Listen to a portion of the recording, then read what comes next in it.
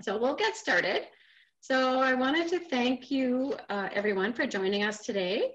So we're pretty excited about this presentation to you. It's our first virtual panel discussion.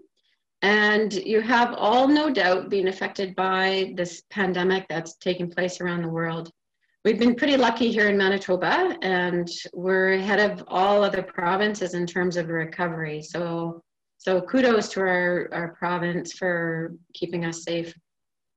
So just yesterday, I took part in a virtual conference when Dr. Brent Rusin, I'm not sure if that's how you pronounce his name, he's the Manitoba Chief Provincial Health Officer.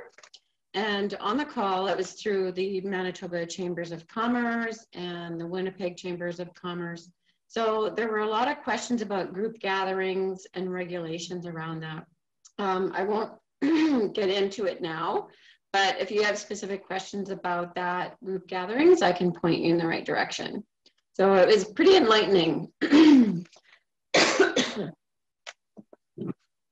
So recent events have caused a shift, not only in our personal lives, but in the tourism industry. And to help you navigate through all these communications, Eastman Tourism has put together this panel of experts. So each panelist brings to the table an aspect of the tourism industry. So there's a lot involved in tourism. It's not just opening a business and providing experiences to your visitors. So just a few administration items. Stay on mute unless you're asking a question. You can use the chat box at the bottom if you prefer. So I'll be monitoring that as much as I can. Questions will all be answered after each panelist has finished their presentation and also at the very end. And feel free to turn your video on when you're speaking, but if you're shy, you don't have to. So today our panelists include, I'm going to see if this is gonna work, Dallas. My next slide, there we go. Well, you're a little bit cut off there, but that's okay. So today our panelists, we include Lindsay Egan of Travel Manitoba. So her talk will be about the what's happening in the recovery from the provincial perspective, and she'll be talking about their new campaign. We also have Leslie Gaudry. She's an economic development officer, and she also works with Bonjour Manitoba. So she'll be speaking to the economic development and tourism connection. We also have Dallas Mitchell from ZAM Communications, and he'll be speaking about marketing for your business and not-for-profits. And we also have Lindsay Otto on the call from Community Futures Winnipeg River. So she'll be going over all the different services that they provide businesses. And then I'll present at the very end. Okay, so we're going to get started. And our first presenter today, so we're going to introduce to you now Lindsay Egan. And she's with Travel Manitoba. So, yeah, so take it away, Lindsay. Good morning, everyone. Thanks, Jenny, for being Travel Manitoba to be a part of this session this morning. For those of you who don't know me, my name is Lindsay Egan, and I am one of the coordinators for the Partnership and Visitor Experiences team at Travel Manitoba. My manager, Tracy Dandino, was going to be here delivering this today, but unfortunately she had another conflict, so she's asked me to step in. So thank you, Jenny, for letting me join you guys today.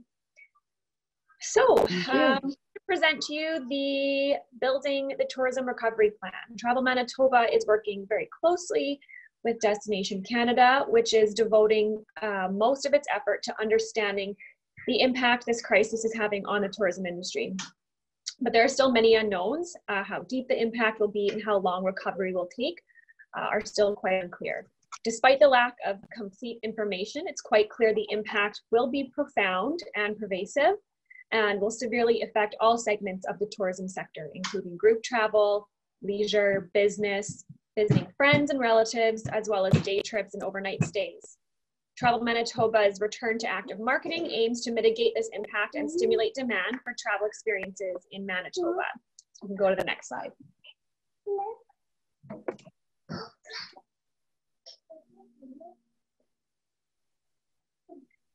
Can you see it there? No, there might be a bit of a lag, but I'll just continue to talk and hopefully it loads up. No problem. Our Building the Tourism Recovery Plan is based on 3 phases: respond, rebuild, and restart. Since the pandemic was announced, we have been responding to the immediate needs of the tourism industry, providing information and listening to your challenges. We supported the stay home message on our social media and website, and we paused all of our paid marketing activities, including our partnership activities. This pause allowed us to have more resources available for our recovery campaign. So we'll go to slide 3. So if it's not working here, if it's lagging on Jenny's end there, don't worry, we can share this presentation with everybody after the meeting as well. So with the province's Restoring Safe Services plan moving forward, Travel Manitoba has also moved forward on to phase 2 of our plan, which is, as I mentioned, rebuild. This is our first step in resuming marketing activities with our immediate focus on encouraging Manitobans to travel within the province. Manitoba travelers are important to the tourism economy, accounting for a majority of the visitation and expenditures. 84% of the pre-pandemic tourism spending in Manitoba was from domestic tourism. Hyperlocal tourism made up the largest portion of this spend, with $540 million spent on same-day travel within Manitoba. A further $417 million was spent on overnight travel by Manitobans within Manitoba. And then another $420 million in spending came from Canadian visitors from out of the province. So there's a lot going on in this slide with a lot of numbers. This will be a good one you guys can reference back to when we send it out afterward.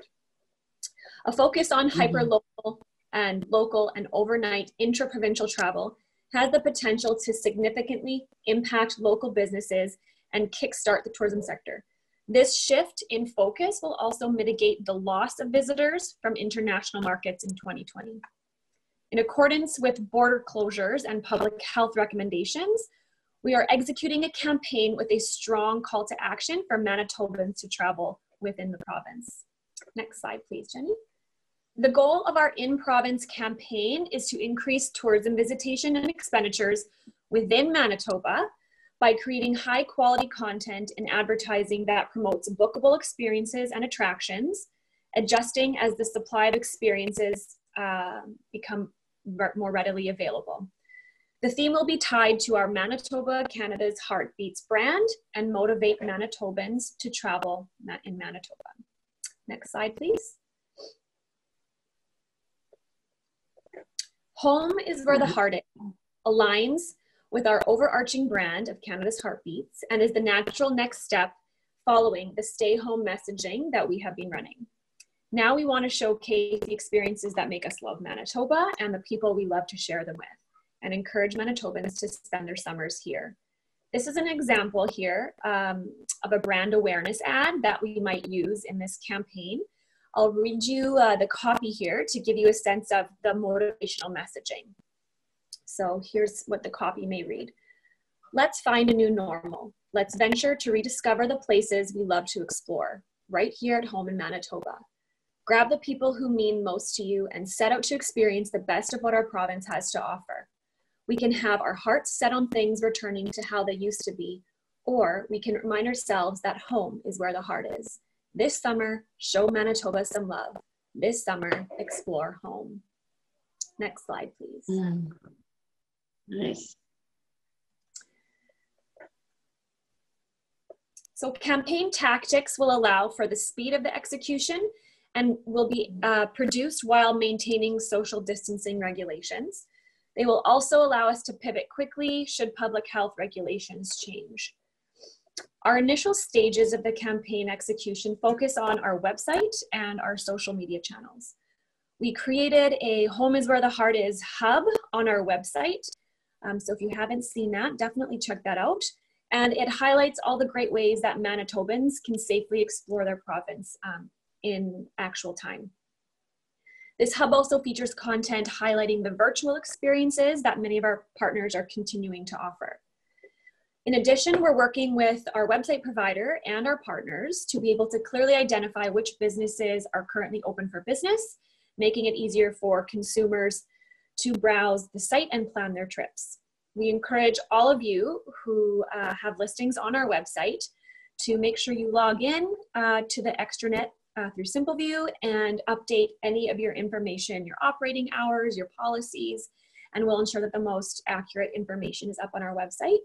Should anybody have questions about how to log into SimpleView or how to access their listing, you can email me directly and I'll help you get in there and kind of walk you through it. So last week, Travel Manitoba started paid advertising again with radio ads across southern Manitoba. These ads promote the new campaign theme and highlight activities like camping, fishing, visiting museums, road trips, and restaurants. We have also compiled an extensive list of existing and new content for our social media channels. In addition to sharing information from our partners relating to their specific opening and operating details, we have a variety of blog posts, videos, and local trip itineraries to inspire Manitobans to travel. Next slide, please. In stage 3 of our in-province campaign, we will launch a comprehensive digital marketing campaign featuring search, social, video, and display ads, such as an example here on the bottom of this slide. In this stage, we will extend our campaign to include advertorial in local newspapers and advertising on outdoor billboards. We are also looking to do advertising through connected TV as an alternative to traditional broadcast television advertising. We are looking at engaging in some meaningful content publishing partnerships to help extend the reach of our message. Did you want me to go into further detail on the partner extranet now, Jenny, or? Yeah, sure, whenever it works for you. Okay, well, I'll finish up this slide and then I'll go back to the partner extranet there. So again, in stage 3 here, our content marketing campaign will also ramp up, resuming regular investment levels in paid amplification of our content on social media, including blog posts, videos, and province-wide road trips. And details of our reimagined influencer campaign and contest were released last week. I'm not sure if anyone has seen that on our social media over the past week about winning the $500 to offset your close to home trip. So we're asking locals to show Manitoba some love with the chance of $500 to offset their costs just for sharing their experiences on social media. No need to be a photographer, professional influencer. We're looking to promote the diverse voices of Manitoba who love to explore our province. So I have a few more here, but I can go back if we want to talk about partner extranet. Jenny, what do you think? Sure, yeah, let's start with that. Yeah. Okay, was there a specific question what it was, or do you want me to just explain what it is in general? Yeah, just in general, because some people aren't familiar with it yet. Sure. Yeah. So any business, organization, attraction, accommodation, you name it, in Manitoba is entitled to a free listing on travelmanitoba.com. Now, those listings that you can submit a new listing or register a business through travelmanitoba.com. I can send around a link of how to do that. And basically, it gives you a big template to plug in all the information about your business: operating hours, amenities, location, geographic map location, contact information. You can list all the different employees for your organization, and then you can write a blurb about your actual business. And that's what shows up on our website. So when people are scrolling through, let's say museums, for example, you can register your museum on there and have a free listing. Now, SimpleView is the partner extranet that we have chosen to work with that allows us to be able to access that information, but it also allows each partner to have a unique login so that they can go and access their information as often as they like. So when you create a listing, you automatically have a username and password generated, and then you're welcome to change that. And every year I have partners, I forgot my password. That is okay. We can reset it for you and we can help you log in to make those changes. And that's where you can upload images, so that Travel Manitoba also has the use of those images for our marketing or any of our social media. Those show up on the website with your listing as well. and you can update your information that appears on our website as often as you like. So if anyone says, oh, hey, I have a business, but I don't have a listing on travelmanitoba.com, you can connect with me after this and I'll help set you up so that we can get you up there. And if you do have a listing and you're wondering how you can change it, I can send you your username and password, and you can log in and kind of poke around in the back end and see where you can make some changes. So it's a way for you to keep your information on our website as up to date and current as possible. Great, thank you, Lindsay. Yeah, no problem. Again, if you have more questions on that, just let me know. I know it can be a bit overwhelming. All right, we'll go to the next slide, Jenny.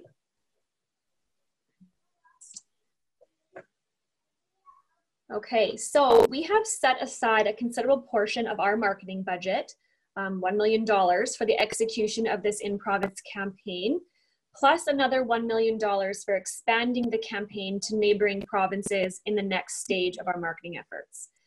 And then as well, for the first time ever, Destination Canada is investing in the marketing recovery efforts of provincial and territorial marketing organizations. So Destination Canada's new national co-op marketing program is providing additional funds to support Travel Manitoba's in-province campaign, which is great. Travel Manitoba will be providing content and data from our campaign, helping Destination Canada to build their supply of assets for future campaigns. So they'll be getting a lot of our creative that they can use for their bigger marketing platforms. We're very excited about this opportunity, and we're very pleased that we were the first province to sign the agreement with Destination Canada under this new program. So that will be really great going forward. We're also exploring options to secure financial support from Western Diversification under the Tourism Alliance of Western Canada. While in the initial discussion phase, any investment would be a cost shared between members of the Alliance, so BC, Alberta, Saskatchewan, and Manitoba. We are currently evaluating the opportunity, and no decision has been made in terms of that partnership just yet. Next slide, please. So once travel restrictions are removed, our message will be modified to encourage close to home travel in near markets like Northwestern Ontario and Saskatchewan. And when it's safe to do so, we will re-enter the final phase, or we will enter the final phase of our Building the Tourism Recovery Plan, which is Restart. And that is when we will begin to expand our campaign internationally and begin marketing in those markets again. While there is potential that international travel may not resume until 2021, we look forward to restarting activities with the media and trade in those markets. And our trade team is still in touch with all of their connections out there and continuing to get reports and updates on the activity that's going on internationally. Next slide, please. So in addition to our marketing efforts, our team has also been hard at work identifying ways to support you, all of our tourism partners. On our tourism industry website, which I've linked up right here, and again, we can send it around to everyone after the fact, we have two very important resources up there for everyone. The first is basically a summary of the province's Restoring Safe Services guidelines specific to the tourism industry. So this can be a really helpful tool to identify the requirements that each sector of our industry should be putting in place as they're starting to look at reopening and opening back to the public. The second resource outlines funding and assistance programs available by the different levels. Oh, there's a question here.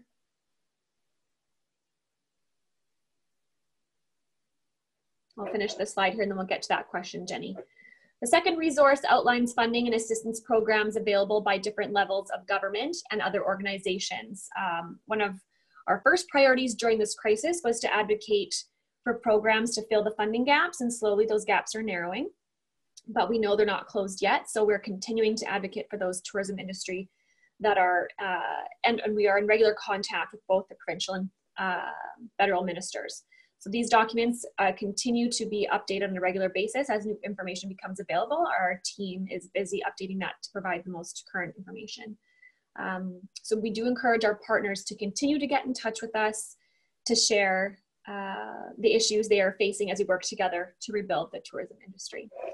And the final slide is just thank you and questions. That was a brief overhaul of sort of our recovery plan, and I'm happy to share it with everyone and answer any questions. I see that Sean had a question, and thank you, Elise, for jumping in there. I don't know if that's been resolved or if it wants to be asked again. You can ask questions here, you can email questions. Elise from our office is also on the call, so she can help answer if there's anything.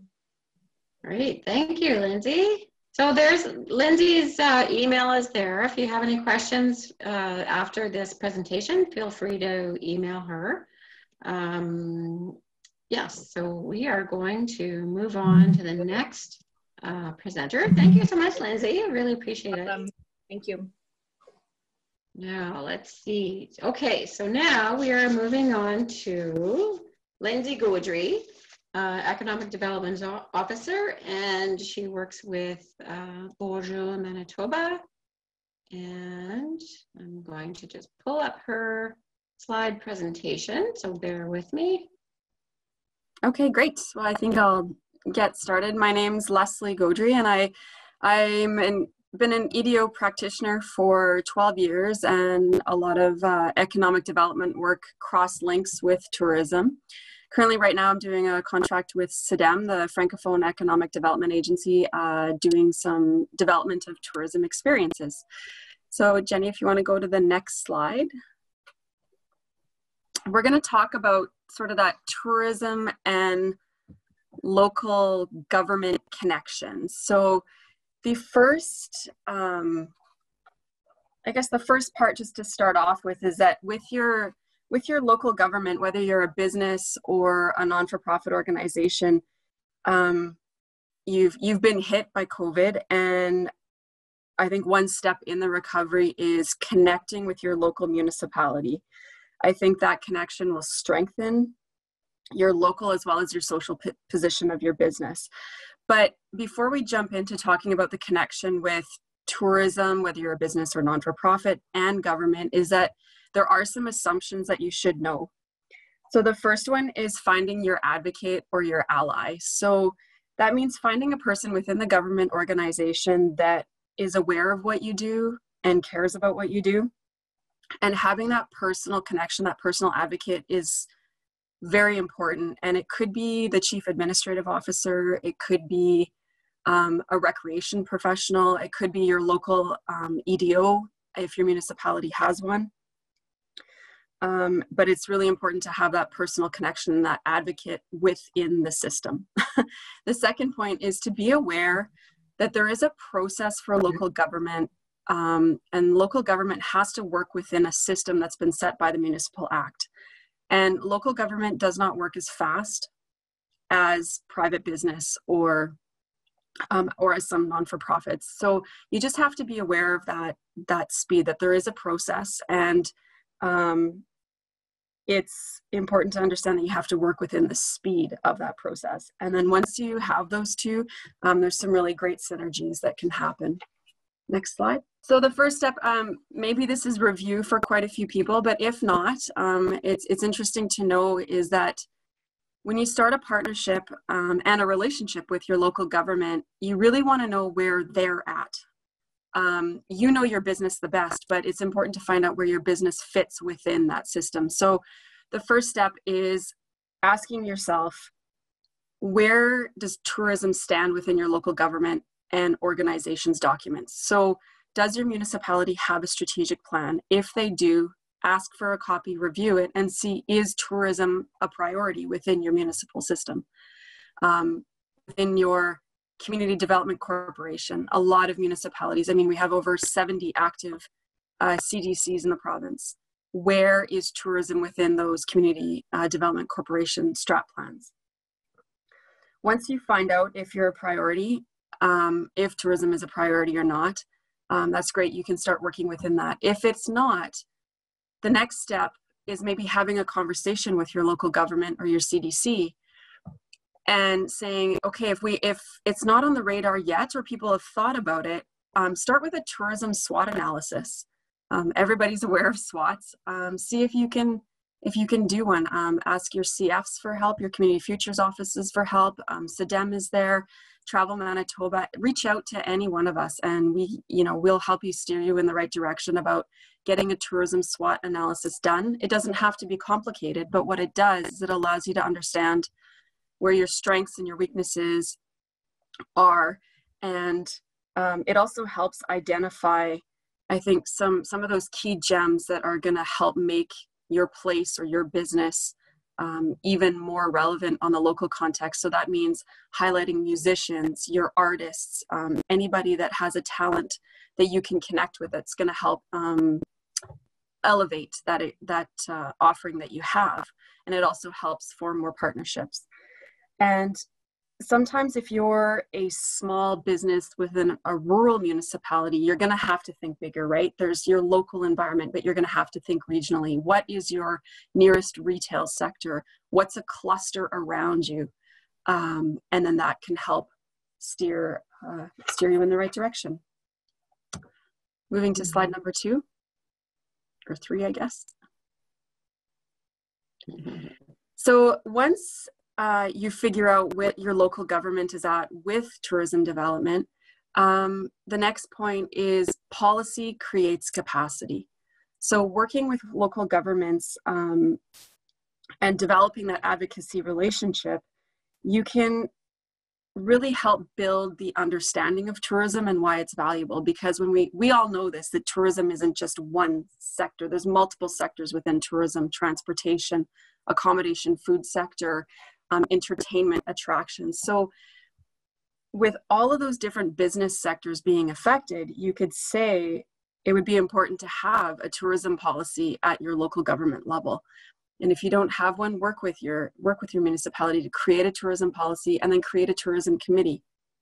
This is only one avenue or one way of doing it, but some communities that have been successful doing that is the Stuart Burn, the RM of Stuart Burn and Piney with their Sunrise Corner initiative. Brosiger and Broken Head, they have a BBDC tourism committee, as well as in the St. Anne's, RM of St. Anne's, at Dawson Trail Tourism Committee. So those are just some examples. But I think at the end, policy does create capacity, and then you can kind of set the stage for the future of more tourism development in your area with that. Moving forward. So when you're connecting with local governments, there's opportunities for marketing. So of course, I would say definitely reach out to Travel Manitoba. Well, within your municipality, if they're aware that you're reaching out to Travel Manitoba, the more people that are involved in the conversation, the better. So reach out to Lindsay, reach out to Jenny, your local, so depending where you are in the province, your local RTAs or regional tourism associations. Find out they're all developing those co-op marketing initiatives that are going to be very beneficial, especially for us local businesses, right? The second avenue that you can do is a lot of municipalities, I know these are simple, but it's just sometimes worth repeating, is a lot of municipalities have newsletters and events, smaller events at this point, but you can connect with them and say, might not be doing a joint event with the municipality, but the municipal, whether their staff or council are aware of your business. If it's a fit, they can do that word of mouth advertising for you. Another thing I should have put in here that's not in the slide is a lot of local governments have they have good websites, and a lot of them have tourism pages on their websites. So that's another one, say Tourism Morden or Nipawa Tourism, right? It's a page or a sub-page within the greater context. So people are visiting there. So those are worth developing and keeping up to date. You can have local festivals and events where you can partner with your local municipalities. Seasonal events are huge, right? You have Christmas events, you have Halloween events that municipalities are either hosting, or they have networking events during those seasonal times. So don't forget about those as we move forward in the recovery. A lot of municipalities have social media, and a lot of times, like everywhere, they're looking for content for their social media. So don't be scared to reach out to your local municipality and say, hey, I might be running this contest, or I might be doing something, and that can help elevate your business. The other thing that isn't in here, but I also think is important, is sometimes you can do a joint project that can focus on a niche tourism within the municipality. So an example of that is doing a heritage brochure in partnership with your municipality. That is, if it's highlighting a specific museum. So the CDC in St. George has a wonderful heritage brochure that they've done in partnership. The town of Carmen has a wonderful heritage brochure that they've done in partnership with their municipality that highlights, you know, it's just another avenue to highlight some very specific tourism attractions in their area. Something not to overlook, I know now a lot of places are closed, but once things start to open up, advertising in facilities. So your baseball diamonds, your hockey arenas, those are all municipal facilities where there are.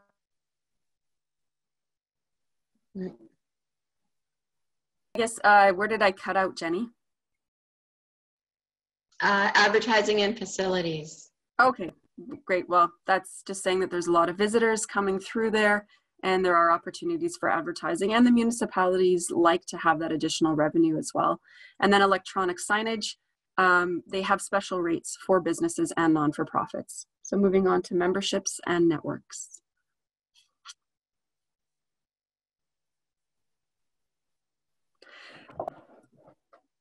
For small businesses, can't stress enough, especially in rural areas, belonging to some formal like having a formal membership, whether it's with your regional tourism association, your chamber of commerce, the Economic Developers Association of Manitoba, SEDAM, Community Futures, even your industry associations, right? So Paddle Manitoba, Manitoba Bed and Breakfast Association, having those connections and what you put into those organizations really helps develop stronger networks that can then be an advocate and a voice within your municipality. So we all know that more voices are stronger, and it also helps so that you can touch base. Sometimes within that more formal network, you can create informal network or mentorship opportunities. It might be something as simple as participating in Small Business Week, but it might also be just going for coffee with somebody one time only and forming that. Moving on.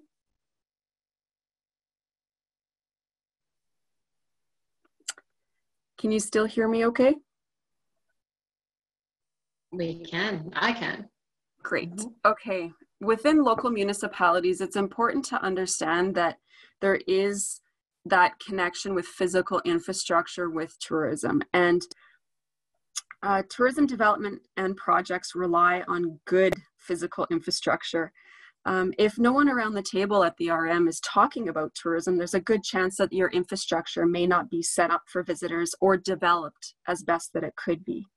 So if RMs are making decisions on infrastructure for residents, try and take the conversation a little bit further and to see how you can develop it and make it a better experience for visitors.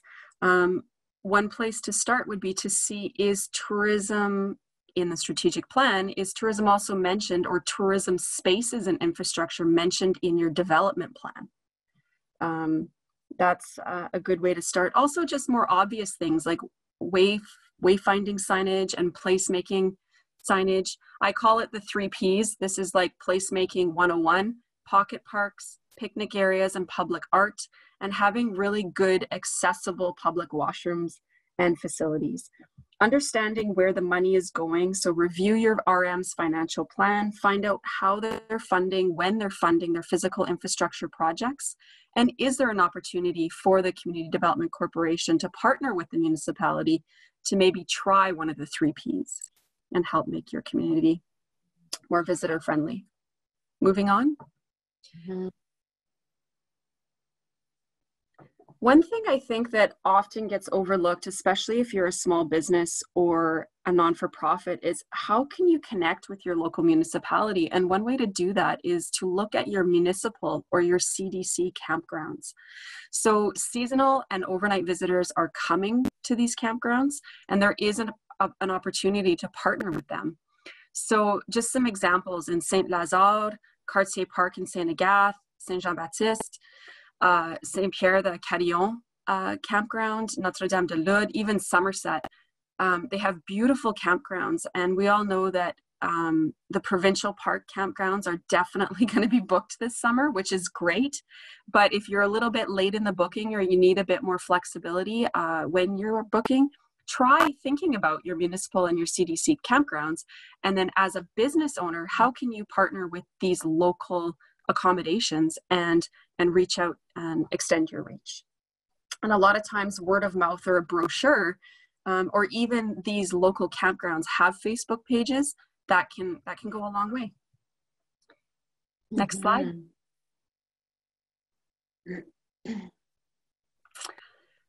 Within the municipal system, this is a slide I just threw in as a niche tourism opportunity. So there are municipalities that do very specific niche tourism very well. So these are just some examples, and there's many more out there. But paddling, the RM of Whitemouth and Emerson Franklin, they have canoe maps. They have public access areas with the maps, you know, garbage and recycling receptacles, very simple things. But the picture is at Stuart Burn Bridge. You can park your vehicle, access the water.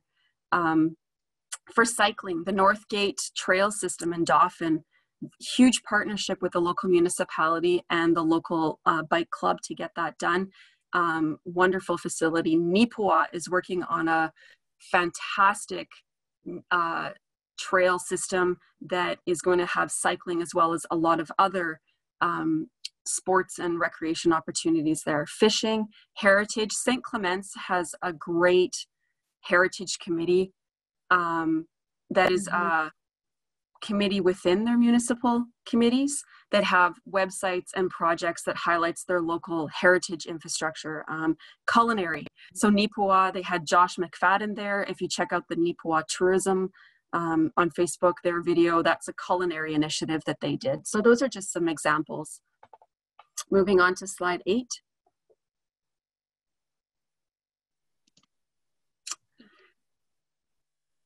This might be review for everyone, but as a small business and within your local municipality, whether it's for counselors or for staff, and for all your nonprofit volunteers, there is free training right now. So World Trade Center Winnipeg, MTech, Cooperatives First, eMerit has free, you can sign on and get free courses right now. There's webinars, virtual cafes. So connecting to free education at this point is a great way to help extend your reach, just not on the knowledge base, but you get to meet other people, especially if there's breakout rooms, and you can connect.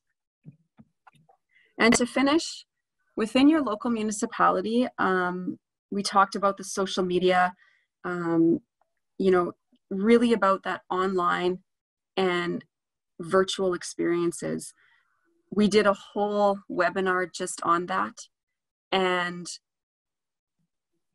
I can't stress enough the importance of having online and virtual experiences, whether you're a small business or a museum or a non-for-profit. You're generating cash flow, you have new markets, and you're creating products, online products and services that could then be used after the pandemic. We have the web link for the webinar for that, and it's really just a good practice at this point to have good quality images and presentations. And I put a few lists of three different places you can use, or links that you can use to help you with that. I think to summarize, you can build and leverage your network as a small business. You can extend your reach by working with your municipality and really find the person who can help you, build a relationship with that person, and you can get everyone interested in what you have to offer. And that's the end. If there's any questions, or I can be reached after as well.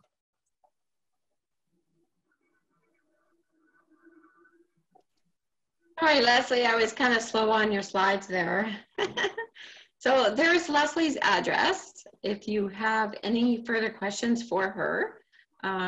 There was one comment in the chat from Sean Michaels. he said that here in Broken Head, we just launched our Heritage microsite created by Russ Cabrera, the local wood carver. So he's, Russ Cabrera, he does a lot for the community of Broken Head and Beausejour. He's also involved with the glassworks there. So he's a tourism champion in that community. So thank you so much, Leslie. Are there any further questions for her? If not, if you think of anything, we can always ask questions at the end. So right now, we are going to move on to our next panelist, which is, sorry, I'm distracted here, trying to get his video presentation up.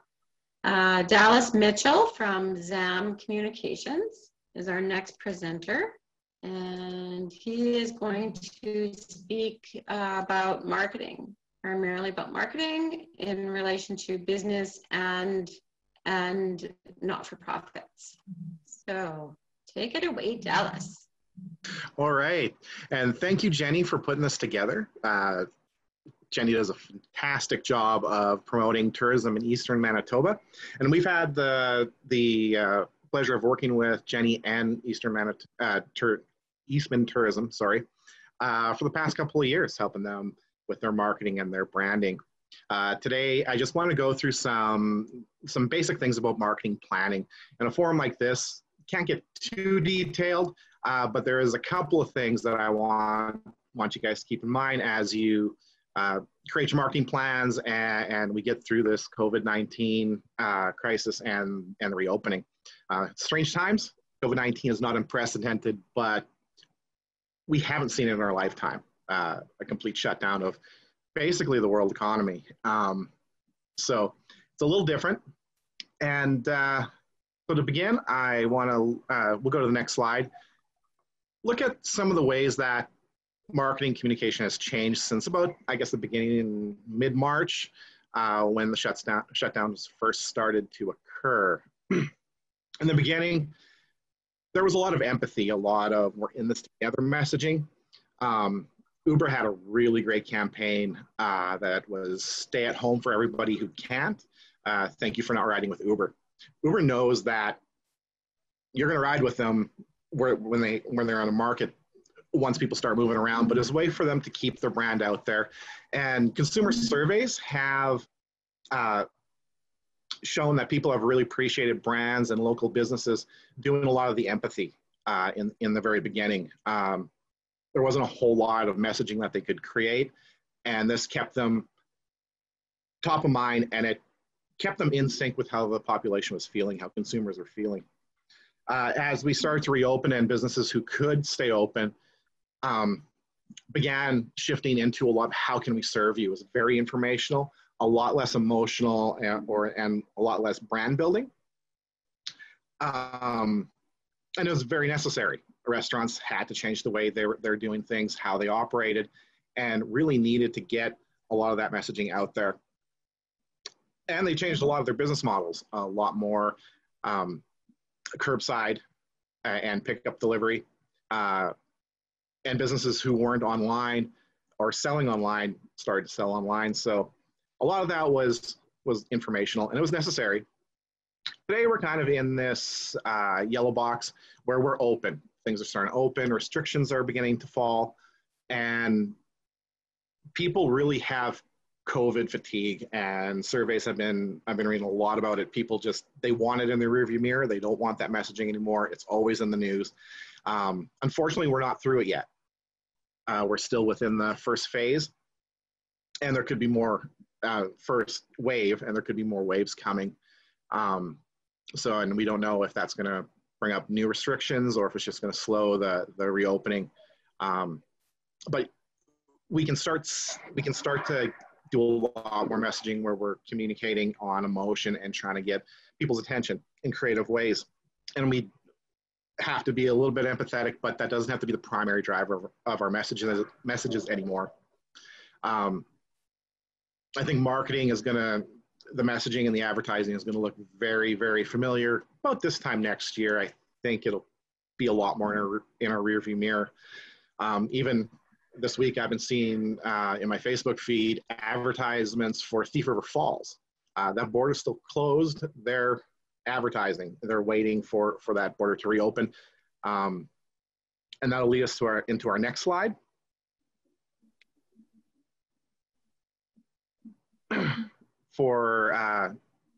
This is one of the big messages I want to relay today is you have to keep marketing. You have to keep communicating with your customers and with consumers. And COVID-19 has, it's a unique economic downturn. We get to reposition. Don't waste this time. You get to reposition because if you're introducing new products, new services, and this is a great time to release new products, new services. Advertising is a little bit cheaper. Right now, we have people that are hungry for new experiences. We've been cooped up for 2 to 3 months. So this is a great time to look at new products, change your targets. The other thing I'll be talking about is making sure you have clear identified ideal customers and targets. And because of the extent of the shutdown and the changes that COVID has made in our society, you can almost reset your marketing. If you weren't doing things well before, you get to reset. You can almost rebrand. People are open to new messages, new ways of doing things, and get fun, experiment. And make sure you have a clear message. This is a great time to start reviewing, clean up your messaging, and really hit that target market. And we have to think a lot more local. A lot of the tourism has dried up. A lot of the cross-border traffic isn't happening right now. Once the border does reopen, it could shut down again. So our local communities are a little bit more important, I think, when we're relying on a lot of travelers coming through. Up here in Lac Du Bonnet, where I am, it's a lot of cottagers, a lot of people coming out here for fishing. That's down a little bit. So companies need to, and nonprofit organizations really need to refocus on their community and start looking for day and weekend trippers. There's going to be a lot more of those people who would normally be heading out of province, out of country. They're looking for experiences they can have right in Manitoba. And slashing your marketing budget during a downturn is the worst possible thing to do. It's hard to rebuild. You stop communicating with people. So once the economy starts recovering, you're nowhere to be seen. You stop communicating with people. And that goes for nonprofits. If you have an event, you need to still connect with those people. You need to reach the right people with the right message. And we have to make better use of our marketing budgets. I know a lot of organizations are going to have to cut some of their marketing budget, but it's very important to at least retain some. And if you can retain all of it, that's even better. Right now, while everybody else is pulling back, you could be communicating to your competitors and to people who would normally go to maybe other communities, and you get to hit them while while those communities are pulling back. A famous example of this is Post Cereal during the Great Depression. Post Cereal cut their marketing budget. Kellogg's increased their marketing budget, made major investments in radio, and they released Rice Krispies at that time. They increased their profits by 30% and became a category leader for decades because they took that opportunity to reposition and take market share away. And those fundamentals work not only on the macro scale, but on the local level as well. People are communicating with consumers. You should be one of them.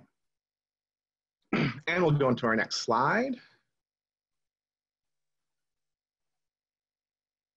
Get your basics right. Marketing communication always comes down to basics, and that doesn't matter. It doesn't matter if we're in good times or bad times. If you're doing the right things, doing the things you need to do, you're going to flourish in good times and in bad. Your messaging has to be customer centric. The biggest difference between a small business owner who's struggling creating their messaging or doesn't know what to do on Facebook, doesn't know what they should be doing for marketing, you're looking at your business, professional marketers looking at your customers. All of that messaging flows from the customer. They tell you exactly where they are, what they want to hear, and you got to interrupt that and be able to speak to that. And you need to be creative with your messaging and consistent. Be using pictures. We're in the tourism industry. We should have a lot of photos and videos. Put in the work if you don't have those. Demonstrate to people the experiences. That's what we're selling, is experiences. And you can use a little bit of stock photography if you're missing some. It's better than, particularly like posters that you're sharing on social media. I'd rather use stock than, say, Microsoft clip art. We see a little too much of that, particularly from the nonprofits. There's just different ways that you can visually make a better representation, and people understand and remember visuals a lot more than they do words. So yeah, get creative, and you can experiment now. People, if it's not perfect, it doesn't matter. People are very hungry for messaging and new experiences, and there's a lot of stuff happening in Eastern Manitoba. A lot of great experiences to be had, and we should really be showing that off in the best possible way. There's no reason why we shouldn't be. And we'll go to the next slide.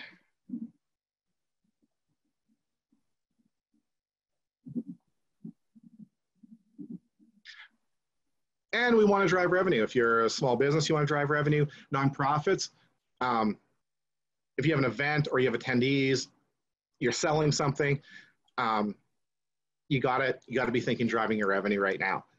Tourism spending is down, and it's down here. It's even worse in Ontario. They said about half, and they're expecting at least 3 years to recover. We're a little bit more fortunate here. Travel Manitoba is a really good organization, and the RTAs in the regions are doing really good work. So first thing you want to do is know your customer. It's simply done by asking. You can get a lot of information from them. And then review your messaging. Take what your customers are, who they are, what drives them, and make sure messaging is in line with things that make them take action to get them to notice you. There's a lot of barriers to make a sale that you have to get through. So review your messaging and be creative with that. When it comes to targeting, you want to target your most likely sale. And this goes for nonprofits and for small businesses. Your current customers are the easiest to make another sale from. Business and sales is all about the path of least resistance. You've already gained their trust. They purchase from you. Target those people first. Those are always our first marketing dollars when we work with a client, is what are you doing with your current customers, your current attendees?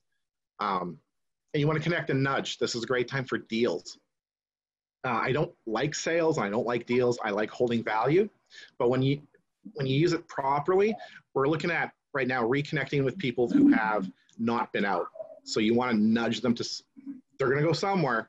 You want it to be with you. This is a great time to protect that lifetime value of that customer by connecting, nudging them to spend money with you. And then once you get them, you got to service them. If your service isn't there, if your product isn't there, you have to be there. That's the only way you're going to retain lifetime value of a customer. And let's go on to the last slide. Everybody has homework. I want people to be thinking about their customer personas. The big thing I wanted to get through today was keep marketing, keep communicating. This is not the time to cut your budgets. This is not the time to stop. And when you think about your marketing, it's a great time to get creative. You have to know your customer. There's certain things that drive customer behavior. There's certain things you want to know. And don't, like, we all do this, but we kind of think of it as our event or our business is for people who like this or that. You want to get a lot more specific. Think of an individual. This person has a name, an age, a gender, a career. They have a marital status, whether they're single, common law, what have you. They may or may not have children. Normal customer personas in, say, like a business to business situation, you're not really worried about that so much. It's more demographics and salary and what their pain points are. In tourism, we don't have pain points so much. We're selling experiences, and we are not recession proof. So there's a lot more personal information that is a little bit more relevant to selling experiences. So that's where married and having children has a big thing to do with a lot of what a lot of tourism businesses and nonprofits are selling. So ask those questions. You want to think of who you're for, and you also want to find out who you're already attracting, who notices you already. And the easiest way is to ask them. We do a lot of customer surveys, and while you're getting basic information about how you're doing, how your service is, you can get a lot of that demographic information that you need, a lot of that personal data that you need. People will still fill that out, and you'll get a good idea on who you're attracting. For an example, we do a lot of work with Lac du Bonnet Ice Fishing Derby, and we put surveys out every year, not only asking about their experiences, changes, let them give suggestions, but we also do ask some of the demographic stuff and the things we want to know. Similar interests is a big thing, particularly in tourism. Similar interests helps your targeting. So in the ice fishing derby's case, obviously if they're there, they like ice fishing. Safe assumption that they like open water fishing to some degree. And our surveys have confirmed that. And then what else do they like to do? They usually like hunting, they like snowmobiling, they're outdoors people. So when we go and we put together the campaigns, we're able to target those interests because we can look, we don't have to just look for people who like fishing and ice fishing. We can think a little bit further ahead. A lot of them are families, so we can find places there. And then that also helps us adjust the experience, what happens at the Derby. These are very important things to know and to listen to the customer. All the messaging that we create from that, all of that comes from the customer because we get to know the customer. And I really want people to think about that today. And HubSpot has some good templates that you can go to, HubSpot.com. You can just do a Google search for them. But find out the information that you need to know and what you think is going to be relevant. And go to the final slide. And if you have any questions, you can always drop me a line. We work with a lot of small businesses. We're doing a lot more training and development in the marketing industry, and always love to talk shop. So thank you, Jenny, for having me on today. I'm not sure where I am for time, if I blew through that too quickly or if I was just good. So send it back to you. Oh, good. Thank you. Thank you so much. Yes. You brought up a really good point. I really like how you brought up doing a survey after, like for the not-for-profit sector, bringing up surveys after the event takes place so that those event organizers can look at ways of improving their event or make changes or add additions to it. So I think it's a really good idea. Mm-hmm.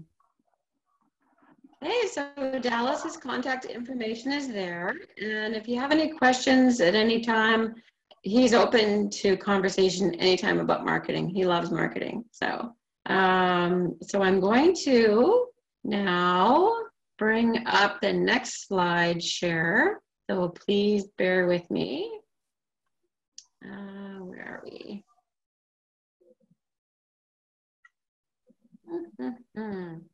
So our next presenter is Lindsay Egan, or pardon me, it's another Lindsay Otto, and she is with Community Futures, Winnipeg River. And just give me a second here, I'll pull up the first slide for you, Lindsay, and then we can get you started from the beginning. Okay, so this is Lindsay Otto, who will speak to us on the different programs that Community Futures Winnipeg River has available to businesses that are either starting out or maybe they're established businesses. And they have a lot of different services and programs available. So go ahead, Lindsay. Okay, good morning, everyone. I'm Lindsay Otto. I'm the Business Development Coordinator at Community Futures Winnipeg River. I'll just get you to go to the next slide, Jenny. So we're a community-based regional economic development agency. We've been in Lac du Bonnet since 1988, and we serve the North Eastman region of Manitoba. So that's pretty much everything north of Highway 1. We go all the way to Bissett and then to the Ontario border. Triple R Community Futures is located in Morris, and they do South Eastman region pretty much. We typically offer pretty much the same services, so you can contact whichever region or whichever community your business or nonprofit is located in, and that would be the office that would serve you. So as I mentioned, we're located at 4 Park Avenue in Lac du Bonnet, and our services are free to anybody in the region. So I'll get you go to the next slide. I'll just go over what services. We kind of have 2 streams. We either do community development, and then we also do business development. So on the community development side, we do assist nonprofit organizations, municipalities. We do a lot of work with chambers of commerce, that sort of thing. So what we can help with is strategic planning. We do put on workshops and presentations from time to time. It can assist with project development. If your group is looking for a grant, we can provide grant search assistance. And then also, like, for your grant proposal, we can provide feedback to help strengthen that if you are applying for a grant. I'll get you to go to the next slide. Under business development, so we do help, as Jenny mentioned, existing and new businesses. We have a variety of information available to assist businesses. We have business plan templates for anyone that needs help with business plan. Lots of times I'll provide feedback while you're developing your business plan. If you're going for financing or for a grant, I can review that for you, help strengthen that. We can assist with some help with marketing, financial assistance. And then we also have a lot of information on other business resources and training opportunities that are available. So if you're ever looking for anything, just feel free to contact our office, and then, you know, I can talk to you on a one-on-one basis, kind of what you'd be looking for, and sort of point you in the right direction on that. So I'll get you to go to the next slide. Another key service we offer is our loans program. So we do have loans up to $150,000. It is for new or existing businesses. Lots of times we find there's a misconception out there that our loans are only for new businesses, and that's not the case. It could be for any existing business, or if you're looking to purchase an existing business, it can certainly be used for that as well. Our interest rate is generally the Bank of Canada Prime +3 up to 5 years. And if the loan, we will do larger loans to 6 to 10 years, and then it's Prime +4. So that may differ with CFRRR. Our loan maximums are the same, but sometimes our terms are different. So you'd have to check that if that is the office that you'd be contacting. That could be a bit different. And then we require that applicants invest 10% of the total funds required. And one good thing about our program is there's no penalty for early repayment. So lots of times we do help new businesses that maybe aren't able to access financing through their regular bank, simply because there's no history and it may be a higher risk. So we'll take on that risk, and then, you know, after a couple of years, they may have some financials to show, and they can get funding through the bank, so they pay us out and move the loan over there. Okay, the next slide. So this is a program now that we've just, we finally received the funds to start distributing last week. So this is a COVID-19 related program called the Regional Relief and Recovery Fund. And this is the Community Futures stream, because there is another stream through Western Diversification, which I'll talk about after. But this is for any rural small businesses that were impacted by COVID-19.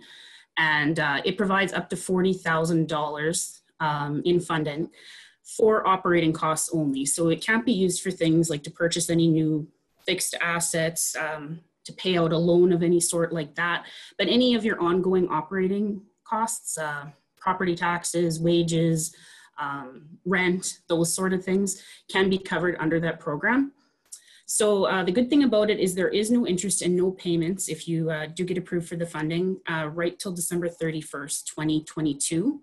And if the loan is repaid by then, 75% does become forgiven. So on a $40,000 loan, you would be looking at about $10,000 that could be forgiven. If the loan, if 75% of it isn't repaid by then, it does turn into a regular term loan as of January 2023, and then regular payments would start occurring, and the loan would have to be paid by December 31st. So I do have the link on the bottom there to the portal where you could apply for the program. You would click on that, and then you can type in what community your business is located in, and it'll direct you to the correct Community Futures Office portal. You can go in, and it's a pretty simple process. I think it's 7 or 9 pages of information that you have to fill out, upload previous financials, things such as that.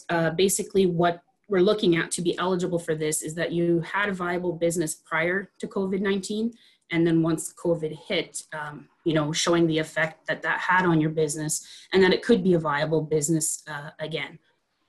So, okay, I'll just go to the next slide. So then this is just a bunch of what the other programs are being offered through the federal government for COVID-19. And some of them are quite similar, but they have been adjusted. As you all know, they've been coming out pretty quickly just to get this help out to the businesses. So the first one was the Canada Emergency Response Benefit. So that provides financial support to employed and self-employed Canadians. You can receive $2,000 for a 4-week period. And from what I understand, they're looking at expanding that program to last through summer, but we'll be waiting on details of that. The next one is the Canada Emergency Business Account. So this one is quite similar to the RRF that is now coming through our office, but this was one of the first programs that was announced. Originally, sole proprietorships couldn't apply. There was some criteria that kind of made them ineligible. That has since changed. So it is another interest-free loan up to $40,000. To apply for it, you would go through a financial institution, and on that website, it does give you a link of what banks are doing it, and I did take a look. There are quite a few in Manitoba, including credit unions. So some people find it easier just because if you're already dealing with that bank, you can apply directly through there. And it's the same criteria. 25% is forgiven if it's paid on or before December 31st, 2022, and it's to be used for operating expenses as well. And then the next one, this is also similar. This is the Regional Relief and Recovery Fund through Western Diversification. So this is very similar to the Community Futures stream as well, but sole proprietors are not eligible for this funding. And the funding is larger. It's from $40,000 all the way up to $1 million. And for this one as well, urban, like if your business is located in Winnipeg, in Manitoba, that would be the only place we consider urban, you can apply for that as well. The next one is the Canada Emergency Wage Subsidy. So the wage subsidy is 75% of employee wages for up to 24 weeks. And this does go retroactive from March 15th all the way to August 29th. To understand, like I was looking at this website, and there is a lot of information on there. You can, they have a calculator where you can put in kind of what the amounts are for your employee to figure out exactly what you would be eligible for. The next one is the Canada Emergency Commercial Rent Assistance. So that one is an unsecured forgivable loan it's to your commercial property owner. So you really have to work with your landlord to be able to access this, as they'd be the ones applying for it. But it does provide the tenant with a 75% rent reduction for April, May, and June. And they are, you can still apply. Applications are being accepted until August 31st. And this is through the Canada Mortgage and Housing Corporation. Okay, the next slide. These are provincial programs that are available. So this is the Manitoba Gap Protection Program. So that one provides a one-time $6,000 non-interest bearing forgivable loan, which is basically a grant to small businesses who are not eligible for federal programs.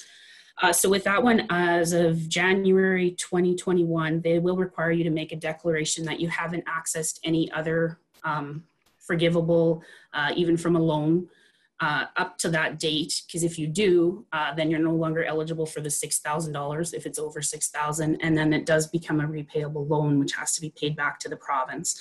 So that's just something to keep in mind, because that would include the wage subsidy. If your wage subsidies are more than $6,000, any of those sort of things, it could affect if you've already applied for the GAP protection program. And then a newer one that was announced by the province was the Manitoba Summer Student Recovery Job Program. So employers are eligible to receive a reimbursement of $7 per hour up to a maximum of $5,000 for each student employed between May 1st and September 4th. It's provided in a lump sum payment at the end of the student's term of employment. They have to be a new hire for the spring and summer months and starting May 1st or later. And employers can be subsidized to hire up to 5 students. So it is quite a good program if you are able to access it and help students looking for work this summer. And then finally, the Manitoba Economic Support Center. So once these programs started rolling out, the province did set up a call center so that you can speak with a service representative to learn more about all of these programs, and they are changing terms constantly. So I would recommend, if you are looking specifically like which one you would be eligible or what, exactly the requirements are, to for sure give them a call, and they can direct you to what would work best for your business. Okay, and then the next slide, so I went through that pretty fast. Was there any questions specifically to any of the programs?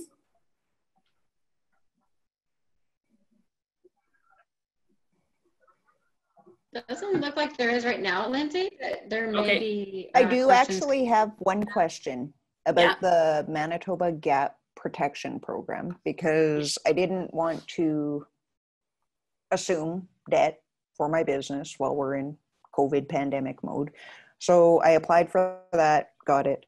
And in the meantime, before I had applied for that, I had applied for a different grant, which is not actually a federal body. It has nothing to do with the federal government. Does it have to do with the province? Does that affect? Nope. No, it's a national organization, but they're not a federal organization. They're not. I don't think that would affect it then. It's as if you haven't received any government funding. So if it's not government related, that should be fine. That was my understanding too, and I ran it by my accountant, and he's like, I'm pretty sure a private enterprise is not government, so. Yeah, like I did a bit of research on it, and I don't think so. Like, I think you should be fine. You may want to double check with them, but from what I understood, it was only government funding, any government funding that would affect that program. Very good. Mm-hmm. That's great. Yes. Any other questions for Lindsay?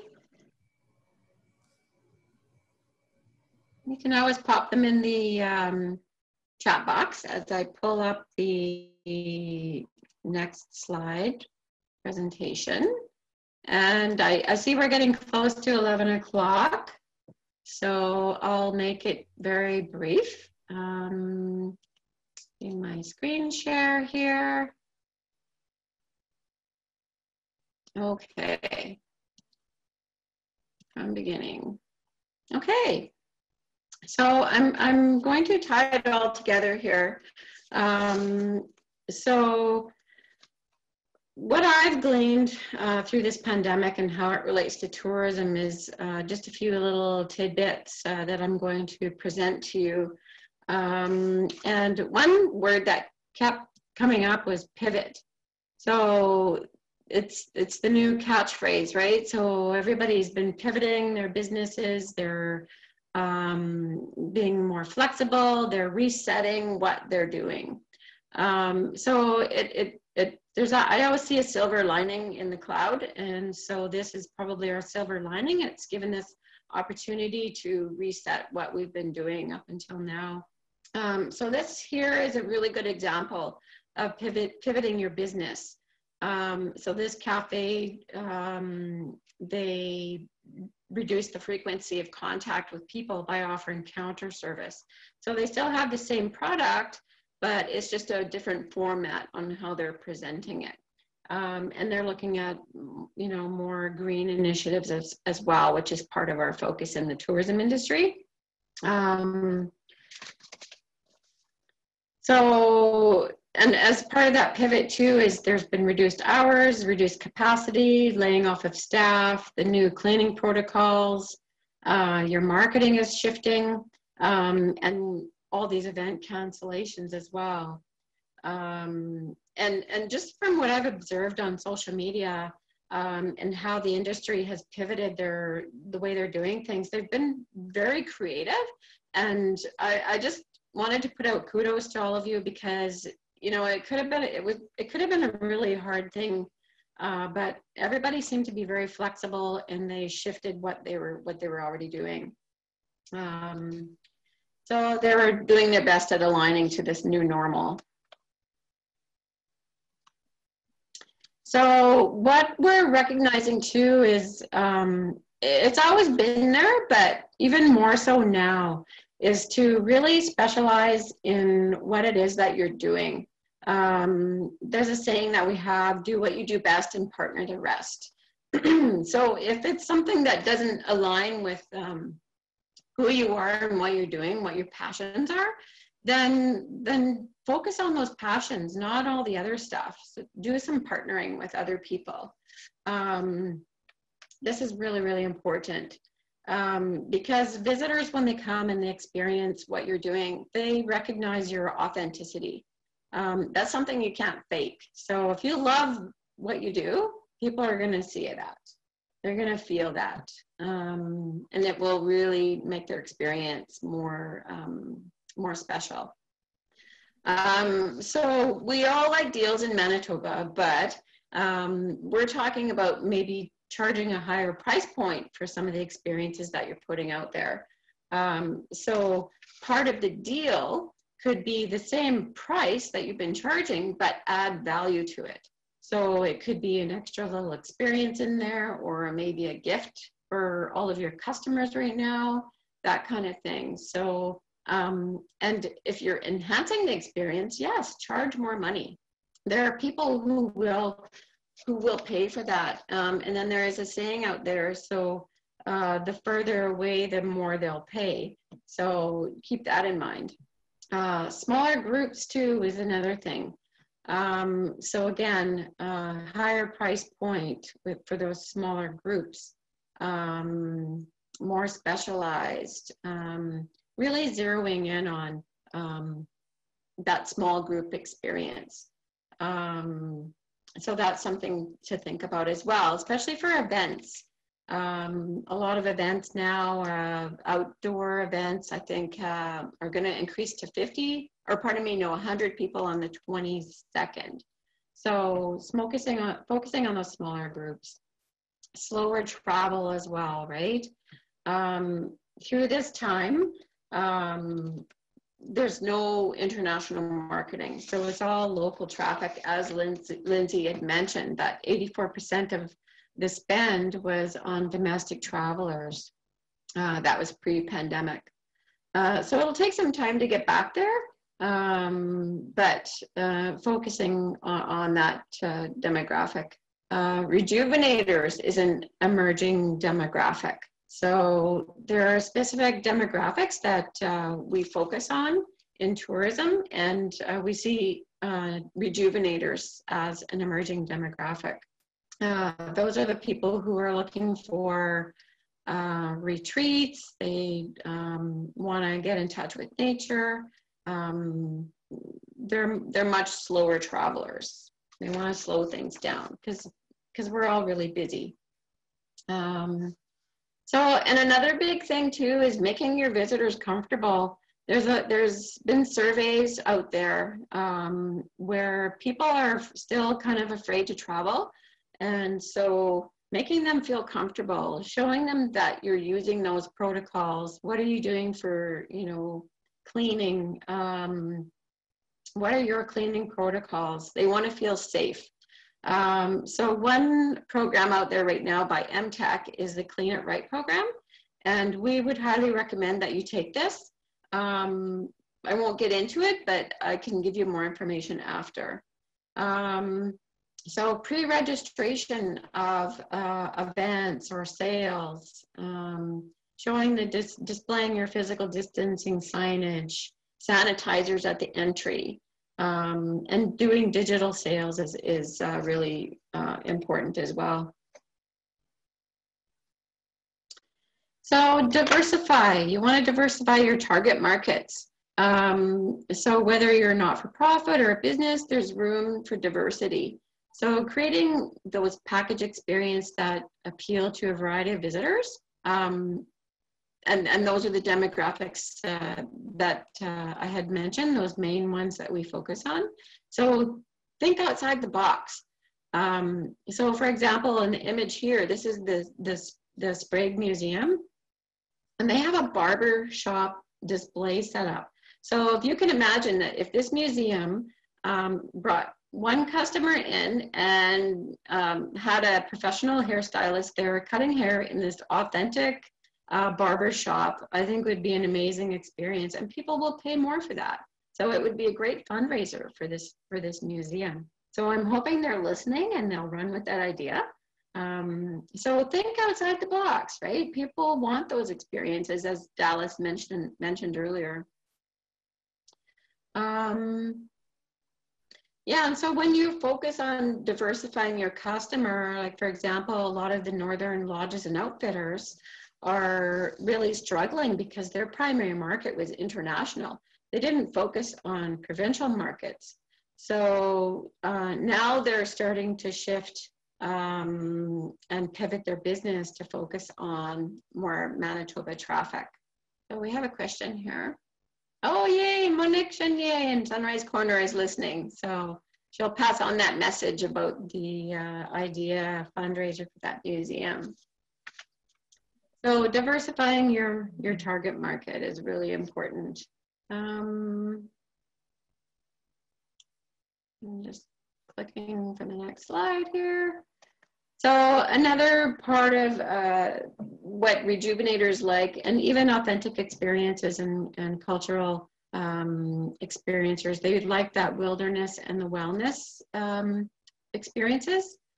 So there are more outfitters and guided excursions popping up. So we're really happy to see that. Whether it's hiking, paddling, or outdoor survival, that's all on the rise. And wellness retreats as well. And again, focusing on those local visitors, not the international market. We leave the international marketing to Travel Manitoba, but we want to be ready when those international visitors come. So I don't know if some of you noticed on social media, a lot of sites, tourism sites around the world, those really, really heavily traveled ones, because there were no visitors, there seemed to be regeneration of nature and animals coming back to those places, and grass started to grow again, that kind of thing. So it was a really amazing reset for all of us. So that's the basic of what I wanted to present to you, what I've learned through this pandemic.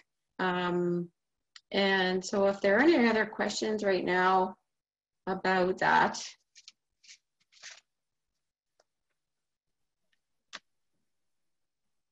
This here was an experience in Lac du Bonnet, the Lac du Bonnet Historical Society. They invited this group out to do some role play with visitors, which was pretty cool. Okay, so if there's no questions, I wanted to thank our panelists for your time. We know how busy you are, and we really appreciate you taking the time for us today. So to tie it all together, we have amazing resources at your fingertips. So I will provide some of those contact information on each panelist at the end. We will also have a recording of the session for you available. We'll probably get it up on our website.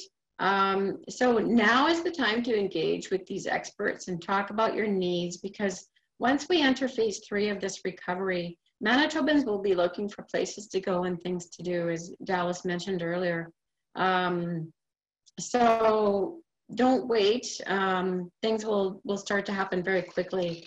So stay engaged with us and those on the panel today, because we're all in this together, and we can't wait to start exploring our own province, since we can't really go out of province at this point. And we all know that home is where the heart is. And I think Travel Manitoba did a great job at picking that tagline. So thank you so much for joining us today. Everyone stay well. We will have some contact information for you in a follow-up email. And I don't think there's questions here. There's a few comments about people are happy to have participated. So thank you so much, everybody, for being here. And if there's no other final comments or questions, we can close for the day. Thanks so much, everybody. Thank you, Lindsay. Thanks for having me, Jenny. Yeah, you're welcome. Thank you, Dallas. Thank you to Lindsay, the other Lindsay, and to Leslie. Thank you, everybody. Thanks, everyone. Take care. Great day.